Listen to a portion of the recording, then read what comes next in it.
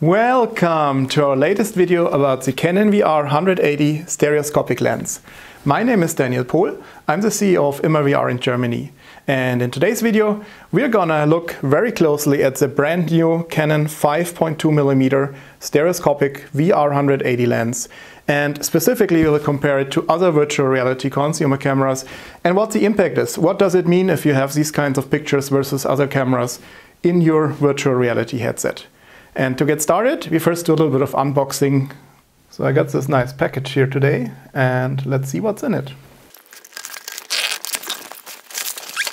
The Canon RF 5.2mm f2.8 L.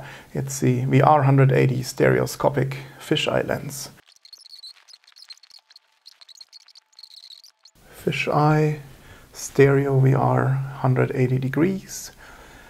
Huge lenses will cover massive field of view, all up, all down, all left, all right. So you have a great half sphere of your environment with this lens.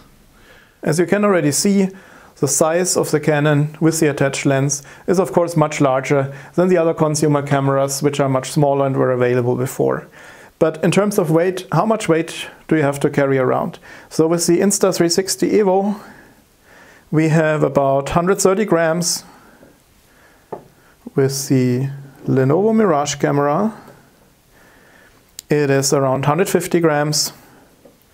The WUSE XR weighs around 220 grams.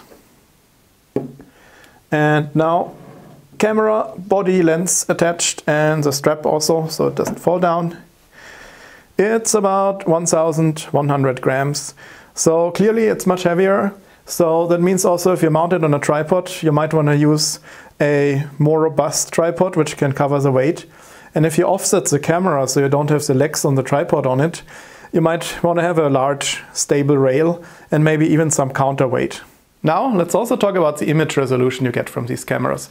The Canon EOS R5 attached with a regular lens shooting pictures in aspect ratio of 3:2 gives you pictures with 45 megapixels.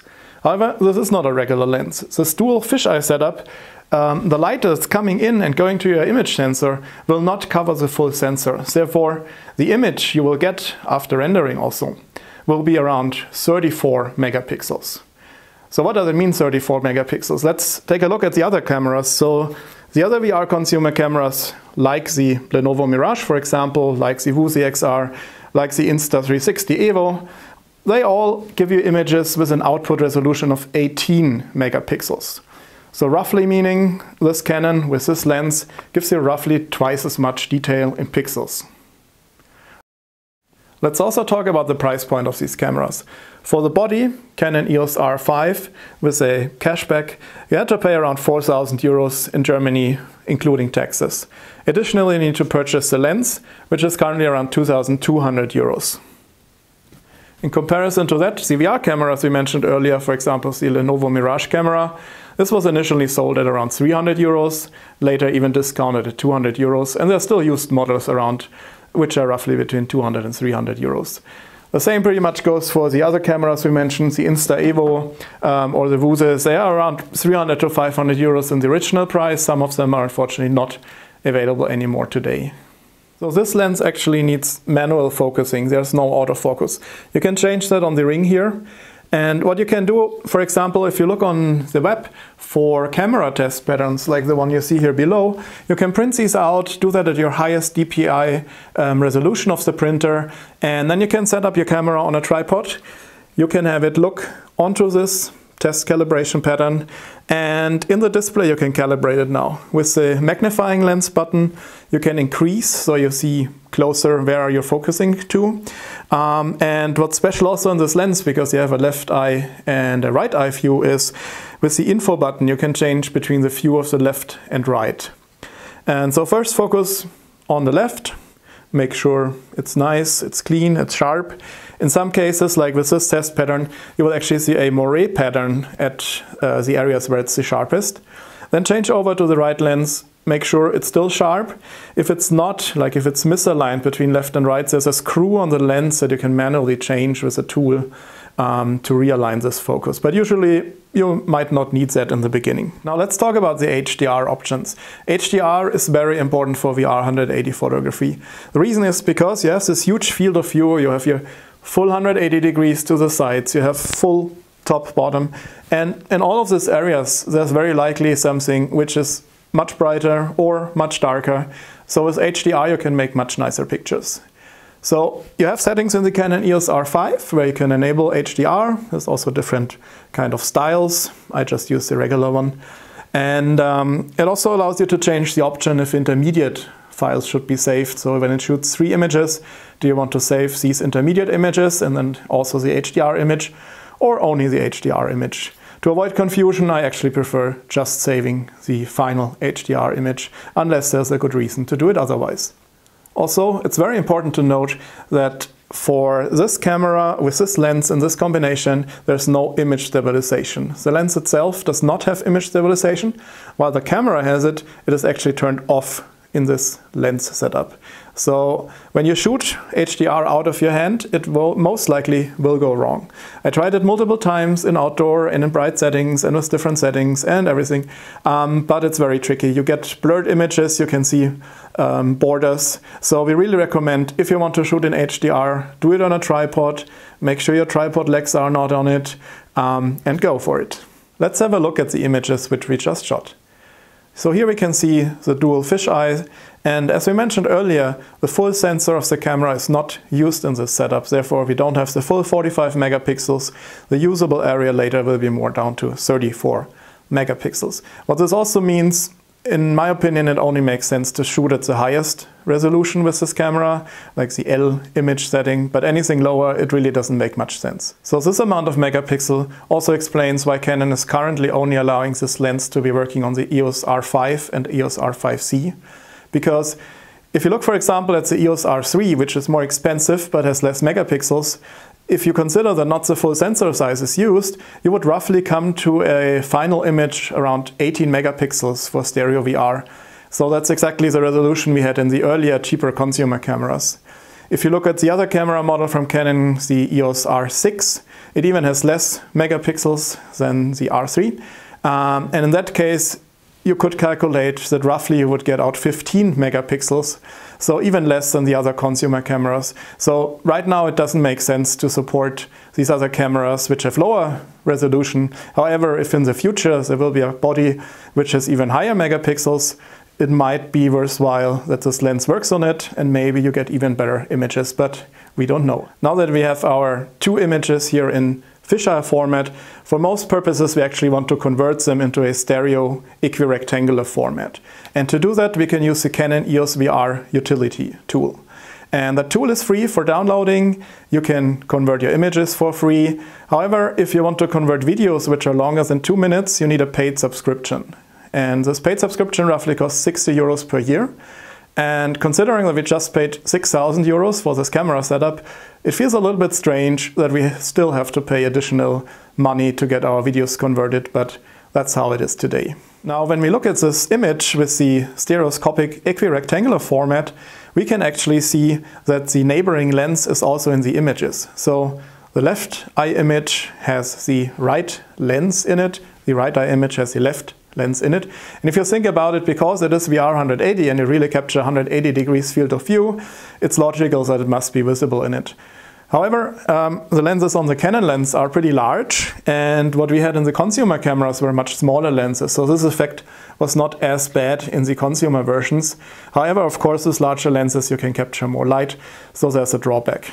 But that basically means maybe your last 2, 3, 4, 5 degrees that you get from the 180 degrees at the left side border and the right side border might not be very usable, because it might confuse the VR user, because when the VR user looks at this image, turns the head to the left, will actually see on one human eye only the other lens, and that's confusing because not both eyes pick it up. Speaking about watching these images in virtual reality, if you're wondering with what tool can you best watch this and have a really good experience browsing through various images you took, it's actually pretty hard right now to find the right tool. And so far we haven't talked about publicly yet, but this is the first time we actually do it. We at immerVR, we are developing a brand new software which allows you to watch immersive images in high quality with lots of nice features. And we're naming that product immerGallery. And we don't have a specific release date yet, but it's rather sooner than later.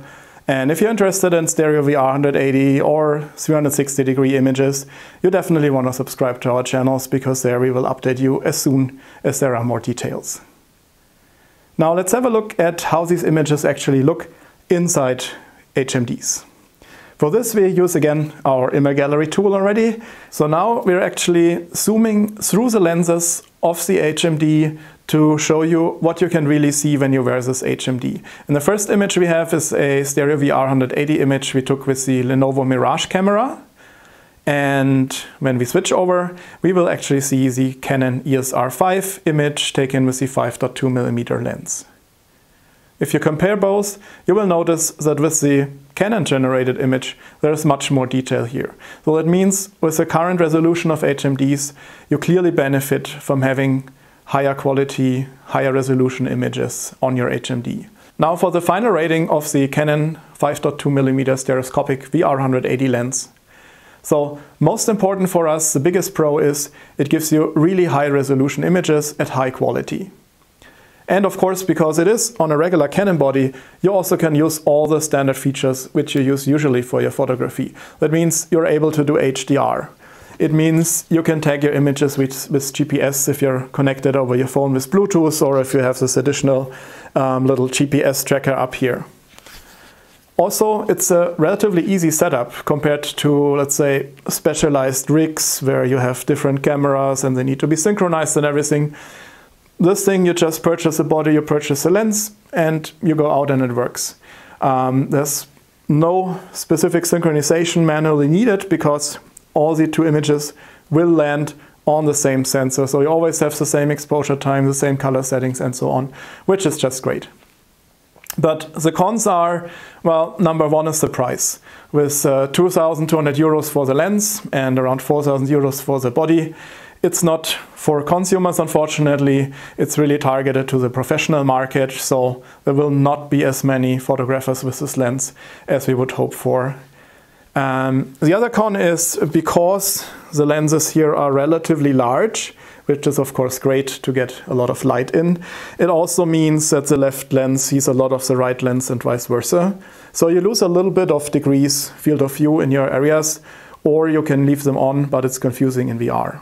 The other con is you only have a manual focus ring, which is a bit disappointing considering the price, and I really would like to have automatic focusing where I press on my touch screen and be done.